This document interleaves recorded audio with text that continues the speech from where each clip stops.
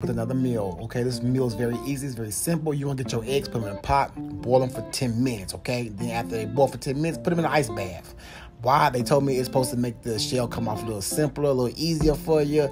The first one I did, it worked out pretty well. But the next two, oh baby, I butchered them eggs, y'all. So I need a foolproof way to crack an egg or to de-shell an egg without tearing it up. Let me know in the comment section, please, if you have any ideas, because the ice bath doesn't do a trick. I still tore my eggs up, okay? Then next, you want to get that egg and you want to chop it up. Now, you see I had 3 eggs, but then I went down to 2 eggs, okay?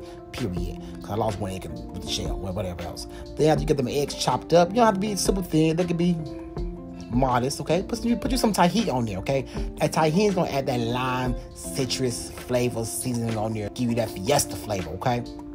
After that, I took me some vegetables. Now, if you don't like no white onion, don't use white onion. Use red onion, yellow onion, whatever onion, no onion. It's up to you. Then I got me a tomato. Don't talk shit about the way I slice this up because my knife is very, very, very, very, very dull. Okay, so I did the best I could with whatever I had, and I don't expect nothing else less. Okay, period. So my tomato's a little thick on one side. I had to try to fix it up a little bit for y'all. Okay.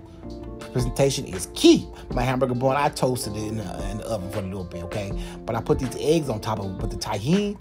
Oh, baby, I put all them eggs over there, and you see them falling off. But you know, with me, we started the no egg left behind movement, baby, okay? We leave no eggs behind. We want all our eggs on that sandwich, period. I got me some mustard. You can use whatever mustard you want. Brown mustard, spicy brown mustard, whatever mustard you feel like using, that's up to you. Some lettuce on top, tomatoes, them onions on top, boy, and put that top bun on there. Baby, look at that presentation for you. That is a sandwich fit for a king or even a queen, princess, prince. And I'm telling you, and it's less than 300 calories, period.